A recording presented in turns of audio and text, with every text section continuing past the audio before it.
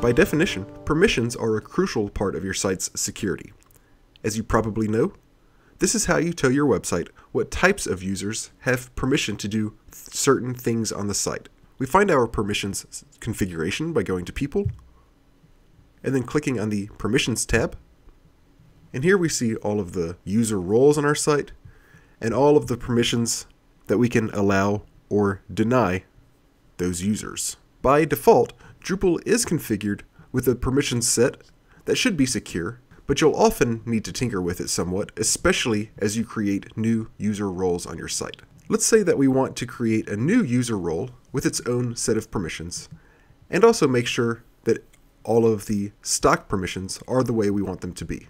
The case that I most commonly come across in my work as far as user roles go is the role of an editor or a content editor or something along those lines, where it's not an administrator, it's not someone who's going to be changing the configuration of the site, but it's someone who works at the company that the website is for, and they're going to be uploading content to their company's website.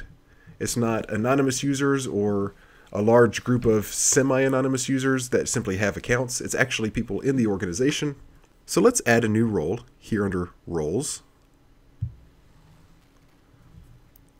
And we'll just call this role name Editor. Save that. And that's all it takes to create a new role on the site.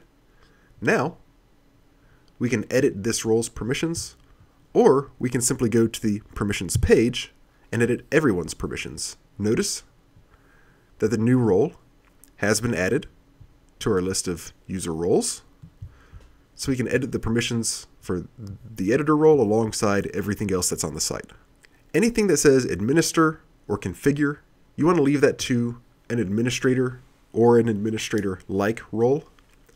We're going to say our editors are pretty much purely concerned with adding content on the site, so we're not going to give them the ability to administer most things, if anything.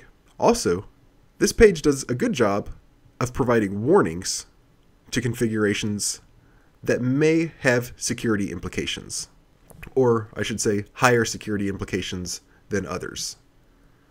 So administer comment types and settings. If you're able to do this, you're able to change the type of text when leaving a comment. So this is something that you only want to use, that you only want to give to trusted roles. So far, all of these are just fine. We have post comments. We're allowing, as we discussed earlier, anonymous users to do so. Since anonymous and authenticated users can do that, we automatically have that for our other roles. We can scroll down a little bit.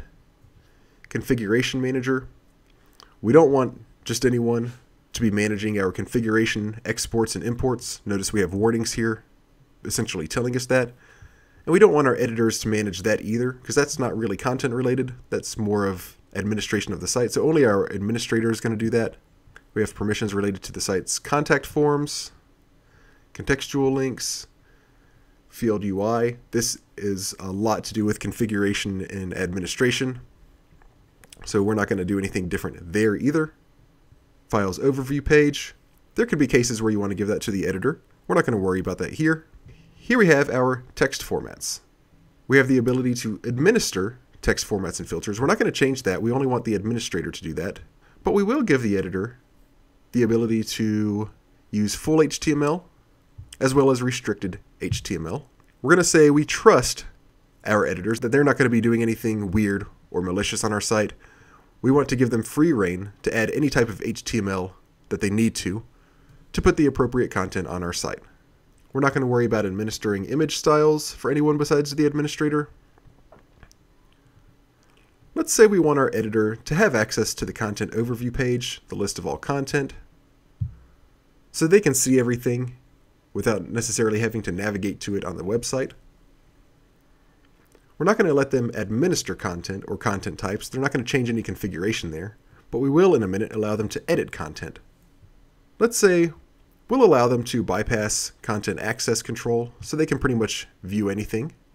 Let's say they can view their own unpublished content. We're not going to allow them to revert anything just to be safe. And we are going to allow them to do a lot of things here. They can create new content. Whether they can delete content or not, that kind of is something that needs to go on a case-by-case basis. Let's say we'll leave this off on ours because they can always just simply unpublish an article. Let's say we don't want to give them the ability to delete an article, just in the off chance that they make a mistake and delete something on accident. We don't want to lose that data. They can just as easily unpublish the content and save all the data in case it turns out that they need it later. So we're not going to allow them to delete revisions either, but they can edit content,